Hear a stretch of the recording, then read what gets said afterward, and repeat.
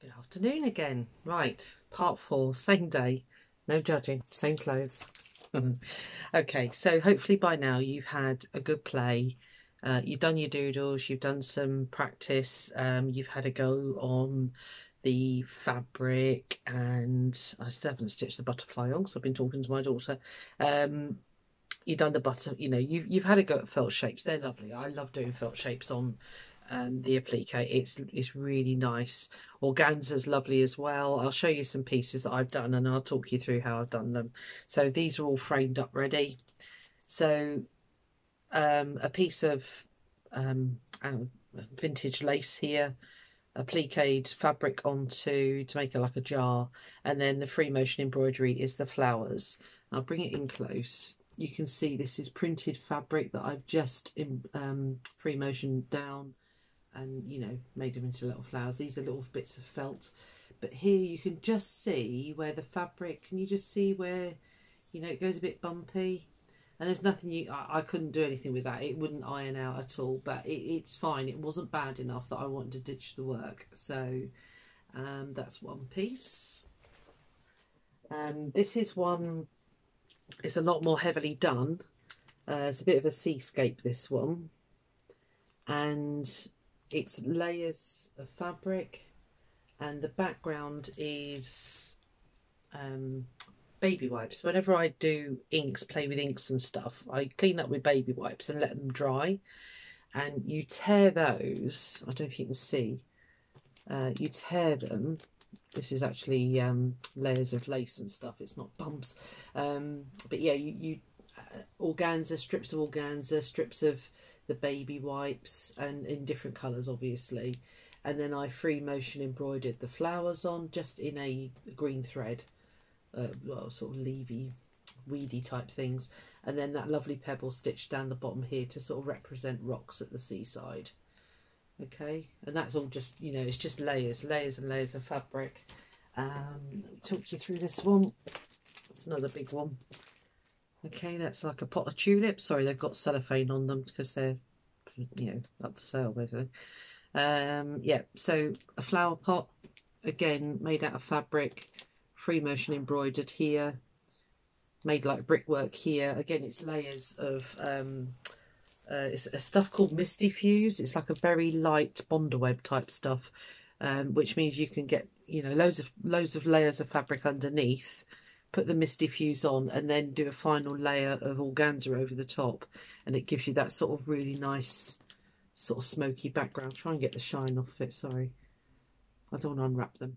And then the tulips are done with it's organza just cut into a very simple oval, and then you just free motion embroider over it. Get it there, and it hopefully it's not too shiny. Okay, and you can see the layers of fabric in the background here. They were done first, then the Misty Fuse on top, then the organza, and then I've all embroidered on top of the organza. So that's that one. This is a very simple one, and you can probably tell. Okay, it's just vintage fabrics. I think it's just a sprayed and stamped background onto fabric, and then, you know, these are very simply done. Yeah, just straight stitch basically. You know, nothing hard there. This is a I tried to copy this bog, what's it called? Bog asphodel. It's a local plant to the Devon basically, and that's my interpretation of it. Again, it's layered fabric background, Misty Fuse, and then fabric, and then machine embroidered on top of the fabrics. Okay, I think I almost got it. Yeah, that's that one. And then, whoop, gosh, hang on, I've got an avalanche going on. And then these two, my friend has bought these actually, so but these are chickens. I think the background fabric was a piece of, I don't know where I got it from, but it's kind of like a pre-decorated sort of, I don't know what you'd call it really. I don't know what it's called. It's just like a piece of fabric I picked up at the Exeter Craft Show, the big one that I go to, and then it's gel printed fabric in the background. Did a little birdie nest there, and that's the chicken, and that's just simply appliqued on and then free motioned around, and obviously did the wattle and everything, so just a bit of stem stitch there. And then the bigger version, again, she wants the pair, so here we are. That's the mummy and daddy. Well, it's not actually, is it? Because yeah, anyway, 2 chickens with their wattles, and again a gel printed paper at the background here. Paper fabric. What was it? Yeah. Okay, so that's the kind of things you can do. Really, it's all down to you. I mean, there are so many people that have got, like the professionals that do this, that have got things on YouTube. Just in the search bar of YouTube, put in free motion embroidery and you'll get loads come up. I've got various books. Bear with me. Sorry, talk amongst yourselves. Right, should have got this done first, sorry. Okay, I've got various books. This is one here. Machine embroidery, Pam Watts. And she does very sort of structural stuff like this, which is, you know, it's fine. She also embraces the fact that you've got to doodle, you've got to play with stitch lengths and stuff like that. Some of your decorative stitches can look really good, free motioned as well. Zigzag is really good if you put that on free motion for filling in. There was a bit here I was going to show you. I don't know if I'm breaking copyright here, so I won't show you too much. Again, you know, printed, outlined. Okay, so there's loads of books out there, bear with me. There's another one here that I got, which is, but this lady does everything free motion. And it's a very good book because she takes you through doing the backgrounds and all that kind of stuff. I don't want to show too much, sorry. And that's Machine Embroidered Flowers by Alison Holt. Beautiful book. It's just, you know, lovely to look at. I've also got some on more using mixed media stuff with free motion embroidery. Okay, and that's another one. That's oh, that's a funny word. Alison Miglo Marsden. Okay, and it's called Stitch, Fibre, Metal and Mixed Media. Okay, fascinating, actually. Some of the stuff she does is fascinating, but a lot of it is the mixed media alternative stuff, which is fabulous. But I tend to do stuff that I can put in a frame and sell. Another one that I've recently picked up is by Wendy Dolan. I think she's a UK lady. Layer, Paint and Stitch. Again, a fantastic book. Takes you through silk painting your backgrounds. And I mean, she does, I mean, look at that. I mean, it's phenomenal. It really is. Beautiful stuff. I think she has she? I can't remember if she's got some videos on. But I know you can buy, I think this is the lady that does a DVD that actually takes you through it also. But I mean, her work is just to die for. So I'm, you know, I'd love to be that level. I'm not yet. So, and that's years later.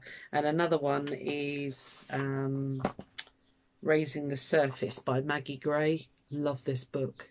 I love Maggie Gray. I think she's so alternative, but achievable. You know, it's not out of the realms of possibilities. But she again does a lot of mixed media stuff with puffy paints and stuff like that. And it's just, you know, this book is, you just drool over it, you know, and cutting out once you've done the free motion, that kind of stuff. So, you know, look around. There is so many free motion embroidery people out there. I just love it, just for the freedom that it gives you to be able to stitch, make, you know, just outline things, do whatever you want with it, really. It is so versatile. I'm just trying to think if there's anything else that I've done to hand. No, I don't think there is anything else to hand. So that's a really short one. It's just to give you the inspiration to have a go. you know, if it's a complete disaster, it doesn't matter. It really doesn't matter. And save your well, not tumble dry sheets, they're baby wipes. But you know, that ripped up, some stitches on it, bit of organza on top if you want to. You haven't got to. Yeah, I just, you know, this kind of stuff just inspires the heck out of me. So yeah, give it a go, see how you get on. I've said it before and I'm just going to say it again, it is all about practice. You will not be good the first time you do it unless you are exceptional. I certainly wasn't. It was rubbish my first couple of attempts, but I kept going and I just kept going and going and going, and I read a lot of books, I watched a lot of DVDs and videos and things like that, and you know, I've progressed to the point where I feel I'm quite competent at it. I think anyway. I don't know.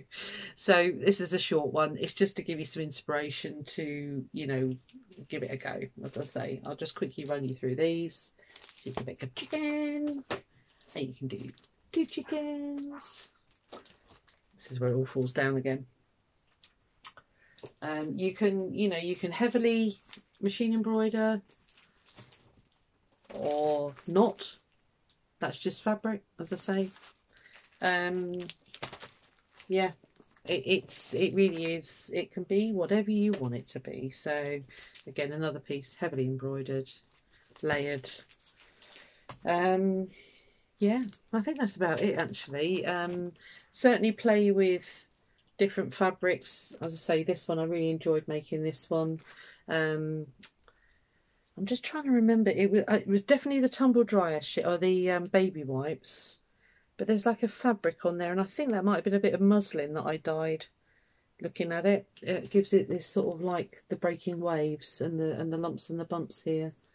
So yeah, just play around with stuff. As I say, there's so many artists out there that do it that, you know, I'm just trying to think. There was one particular lady and I can't remember her name, but anyway, there is loads. So have a look, and I hope you enjoy it. Please let me know if there's anything else you want to know. I say I read the comments. Every comment that comes in, I read it. So yeah, just let me know if there's anything particular you want to do. If you want me to show you how to make those boxes, these, not a problem, can show you that. Just trying to think. Oh, this is a bit of free motion embroidery as well, and that is just felt squares again, or fabric. Yeah. No, it's fabric trapped under organza actually, but yeah, free motion embroidery, a bit of netting and stuff like that. Yeah, so sky's the limit, I'll be honest with you, it really is. So have a go, let me know if there's anything you want to know, and yeah, I'll catch you on the next video. All right, thank you, bye.